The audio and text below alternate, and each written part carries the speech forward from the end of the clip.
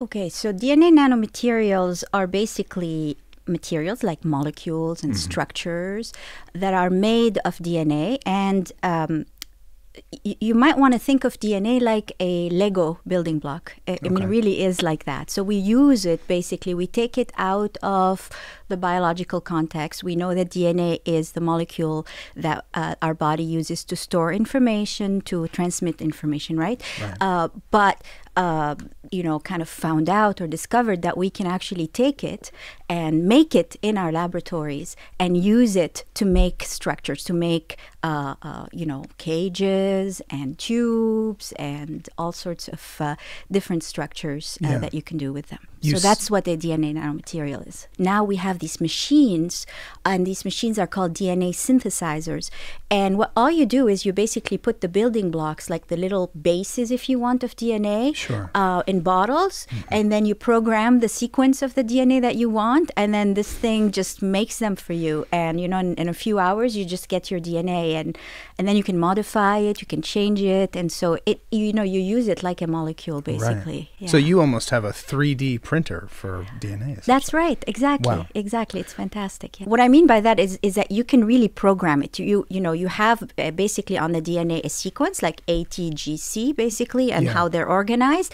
Once you know that sequence, you know exactly what it's going to do. And so then you can actually make it into different shapes and different structures for different applications. It's almost like an algorithm. It's almost like a computer program building structures then using DNA. And so drug delivery is central to personalized medicine. Is we modify the DNA chemically. We change it. We change the structure a little bit. So it looks a bit like DNA, but it doesn't act like DNA in the body. Creating materials that have optical properties, like that have light properties or electrical properties that are very interesting. We want to understand how to make these because they're not, you know, simple to make, right? How do you convince a DNA strand to actually kind of come together and fold and make it a cube? And the DNA strands know exactly what to do without you doing anything. You can go to your garage and order from a company, and very cheaply, actually, 4 DNA strands.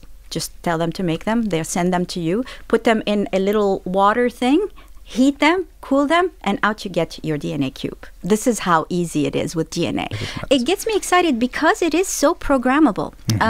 You know, there's many other molecules. I mean, we have an infinite number of molecules in the laboratory, and I guess it's hard for a chemist to convince other people that other molecules are not as smart as DNA, but just to think about the fact that, you know, we have billions of years of evolution that have made this molecule the way it is and how selective it is. And so we're just taking advantage of that. But it is quite special, this molecule. It's just, and the fact that you can actually take it completely out of biology and just use it like a Lego building block is also just fascinating, because now you can control materials so well. I mean, there's people now in my field who are trying to actually make electronic devices using this. So rather than a computer chip made of, you know, semiconductor stuff, you know, you make it, have it make itself, essentially, not fabricate it. Just, you know, put the molecules together and they make themselves into this circuit.